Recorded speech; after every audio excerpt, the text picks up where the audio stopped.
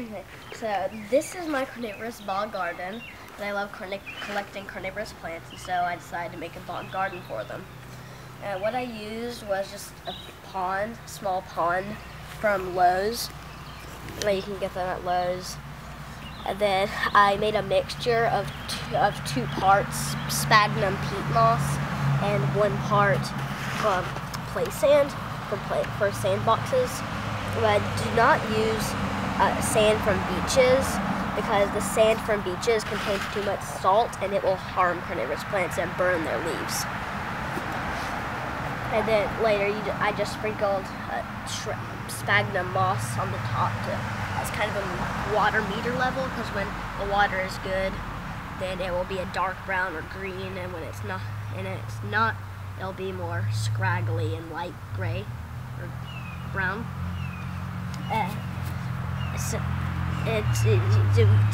To check the water level, you'll press your thumb on the soil, the potting medium, and if it's moist but not saturated or anything, then you have a good water.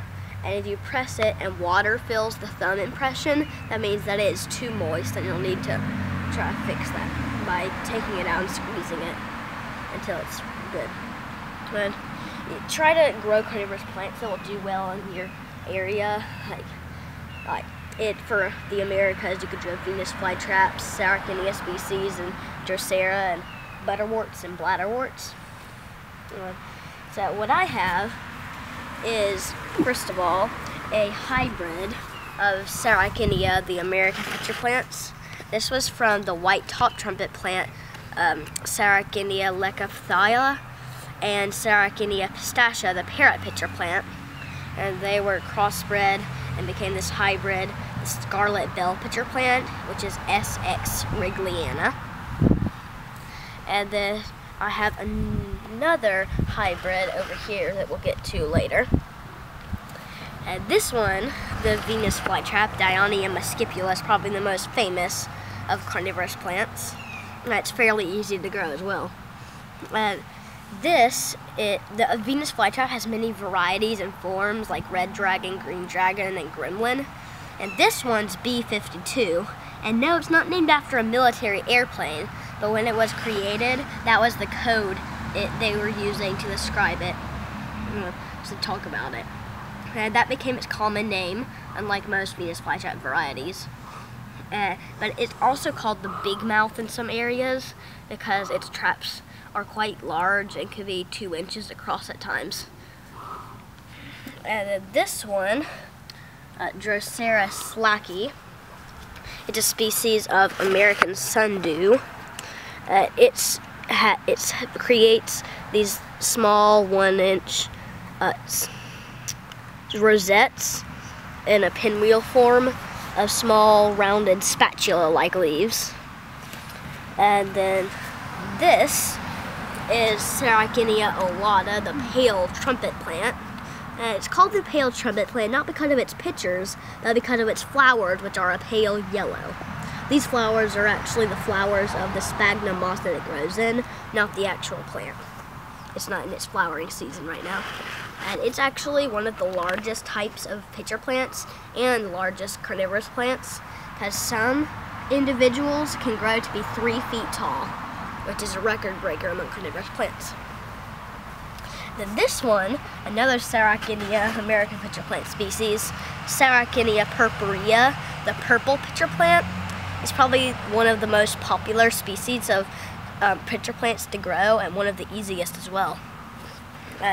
It creates large pitchers that have this strange thin layer of leaf sticking out from the middle of the pitcher, and upright hoods rather than folded down like other Sarcomere species. It produces pitchers that can be red, pink, purple, green, or even yellow, and have these strange spines, which all Sarcomere species have, but they're mainly visible only on S. purpurea because of its hoods are upright instead of folded down. It can catch large insects like cockroaches and large grasshoppers. This one is the only aquatic carnivorous plant that I own at the time. It's a Tricula gibba. It's a species of bladderwort. It's known to make very beautiful, large blue flowers. And it's probably the most easiest bladderwort to grow, and it's good for beginners. It's an aquatic bladderwort. It's not terrestrial, meaning it grows on land. This one grows in water. Terrestrial bladderworts grow on land, and aquatic grow in water. But that is a carnivorous plant? Yes, but it is a carnivorous plant. There are other aquatic carnivorous plants like the corkscrew plant and water wheel, but bladderwort is the easiest to care for of aquatic carnivorous plants. How does it catch its prey? It catches its prey because at the end of most of the strands here that form the tight bunch, there will be several little stalks. At the end will be this balloon-like bladder that has small trigger hairs coming out from the center of it.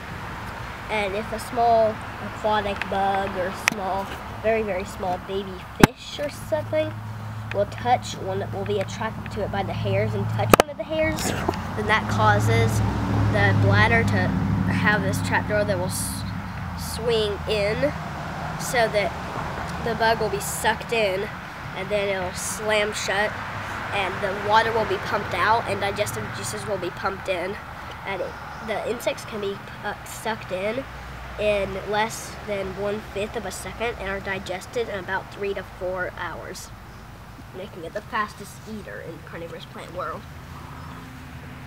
This one is another hybrid. It's really strange because it's actually a hybrid of 2 subspecies of Sarcomere Rubra, the var reguli and var maxima. When they were crossbred, it became this hybrid that produces small red, purple, sometimes even light green pitchers. Yeah. So that's a hybrid. And this, which is the Sarcomere Rubra, it's the most variable pitcher plant. And it has many subspecies, but this is actually the main species in the genre. It's not a subspecies, it's the actual species. And it makes tall, narrow pitchers with small, well, actually quite large hoods, bigger than the pitcher is wide. And it can be green and red and yellow. It's highly variable. And then this, the spoonleaf sundew, Drosera splotha. It's kind of strange because it's a lot like Drosera slacky, except for it has more spoon-like leaves instead of more rounded and spatula-like. And it produces multiple flower stalks at a time, making pink flowers with small buds that will open and close at different times of the day. And by the way, this common name is the sweet trumpet plant, just so you know. The sweet trumpet plant, S. rubra.